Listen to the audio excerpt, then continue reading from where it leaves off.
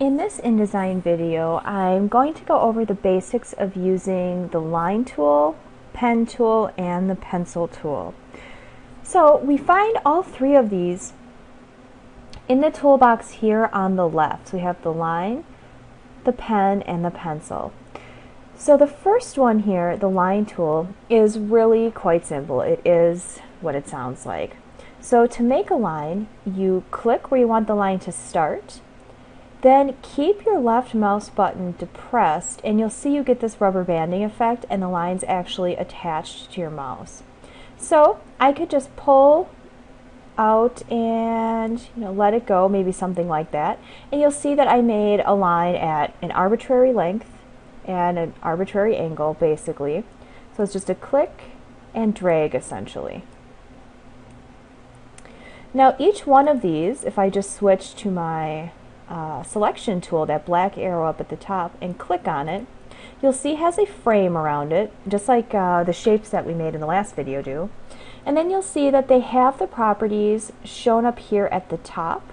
So this is a 4-point line, and it's a solid line. So just like the shapes, we can actually change this here as well. So I can make these thinner or thicker. And I can also change whether it's a solid line, a double line, dashed, and so on.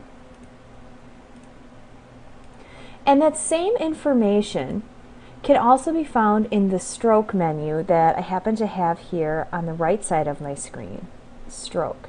If you don't have that, remember you can go up to Window and grab it out of here. So within this menu, you see we have the same basic information such as weight and then the type, but we can also change other things about our lines. For example, we can have a starting and an ending shape, so we could add, so let's say, a circle, and you'll see that right here to our line. And we could do that to both sides or do something opposite on the other end. So if you were making diagrams and you wanted leaders and things like that, you can see how that would be pretty useful. We can also change how our lines align with each other in here, whether it's the center, the outside, or the inside of the line.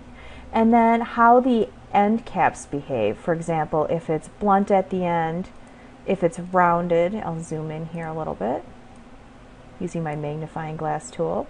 So that's a rounded end versus a blunt end or an extended end. You'll see that one comes out a little bit farther. So you have a lot of different options here in terms of lines and how you want to use them. I'm just going to use my black arrow tool and just make a large box around all those and hit delete to get rid of them. When we're using the line tool, we can also click and then hold down the shift key. And you'll see that I have the ability to use this in that rubber banding fashion, or if I hold down the shift key, I can make a perfectly horizontal or vertical line. I can also come right out at a 45-degree angle, and these are different types of things that you could change under the preferences. So it's really easy to create lines and borders and things like that using the line tool. Other than the line tool, we have the pen right below it. The pen allows us to make curved or straight line segments.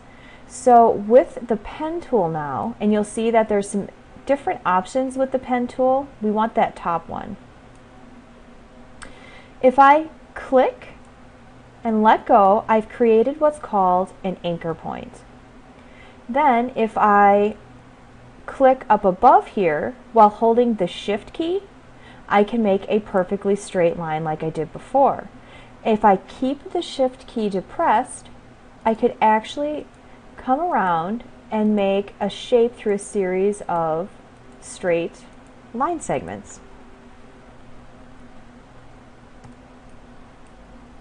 So once again, that's using the pen tool, clicking, and then you just hold down the shift key and just click where you want the different line segments to go. So I'm just clicking and releasing on the mouse. If I want to make a curved line, it's slightly different.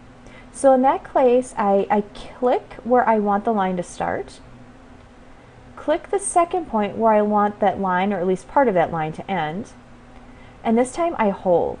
It's initially making a straight line in between. And at this point, if I wanted to, like before, I could just be clicking and making straight line segments.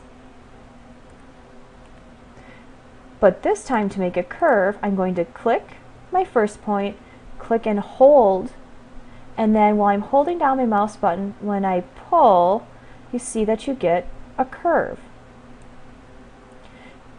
What we have here is our first anchor point, curving around to our second anchor point here, and then this tangent bar that helps us determine how the curve works. So if I have my pen tool activated and click again at a third location, this line is determined by that second point I made and now this third one. So you see that I have these two tangent lines. Okay, so I'll just get out of the pen tool quickly. Once we have, a curve created, we can actually go in and edit it. If I use the black arrow tool, I can either hold down Shift and scale this proportionally, or I can, scale it out in one of these different directions. That's using the black arrow tool, and that's treating this as one entire object. If I actually want to get in and manipulate this curve here a little bit, what I need to do is use the white arrow, which is the direct selection tool. Once you have that, what you can do is come in and pick any one of these anchor points, and then I can grab that, and you see that I'm just grabbing that one point and manipulating it. I can grab the anchor point itself, or I can grab this tangent line and actually change how this curve bends. And this not only changes this point, but how it's reacting at the other end. So I can grab this point. So you'll see that if you're trying to create some sort of unique shape, you don't have to get it perfect the first time. You just get it close and then come in and manipulate it a little bit. Now that's working with the anchor points that I created initially. But I can also come in and using the add or remove anchor points and make the line more or less lumpy, less detailed. So within that, you'll see that I have add anchor point, for example. If I have that, what I can do is click anywhere on this curve and you'll see that I just added an anchor point. So I could add them, in a few locations, just to show you what that looks like. And when you add more anchor points, initially it doesn't really seem like it changes much. But then once you get in there, you'll see that the more anchor points you have, the lumpier your line can get. And that might be what you're going for. That might be exactly what you want, so that's fine. But if you're going for more of a smooth curve, aim to have as few anchor points as possible, but still getting the effect that you want. You can actually remove anchor points. That's the one right below the delete anchor point tool. And then we can get in there and just click on any particular anchor point and it will smooth out that line in between. So once again with the pen tool, I'll just grab that plain one, we can actually combine curves and straight lines. So as we're working, if I make a curved line, my next line is going to want to be curved as well. That's just how it's going to work because it's going to be working off this tangent line of each one. So at this point, if I want to make a straight line coming off of this curve, what I need to do is hover over that end point, click on it, and then I can make a straight line. Okay, so let's make another curve here. What I need to do is hover over that, click on it, and then I can hold down the Shift key and make a straight line. What you're doing is converting that end point from a curved line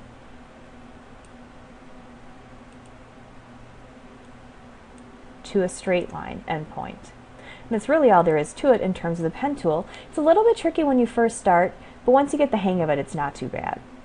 And then finally, in terms of this type of tool, we have the pencil tool. That's the third one down in the list. So we have the pencil tool. That basically acts like it sounds. So the pencil tool is going to be particularly useful for doing organic or hand-drawn looking things. So I just free-formed drew while holding down the mouse button and drew some line work in here. You'll see that when I have this active, I can actually go in and add to my line work here. So I'm just clicking on these anchor points. So I can add or remove certain areas with the pencil tool. And then as you're working, you can also use the tool that's right underneath, the smooth tool, and that will come in and just slowly smooth out your line so it's not quite so wobbly. If we zoom in there a little bit, you'll see that this one has a little bit of that jitter look to it that you get with a hand-drawn tool. And as I'm smoothing over this one, it's slowly but surely getting a little bit softer. Okay. And then finally, we of course, with the pencil, have the erase tool, where we can go in and cut through segments between anchor points and get rid of them, if that's something that you want to do. You can also, of course, just go in and delete if you want to get rid of the entire thing. So I have the line, the pen, and the pencil tool to give you a lot of options when working in InDesign.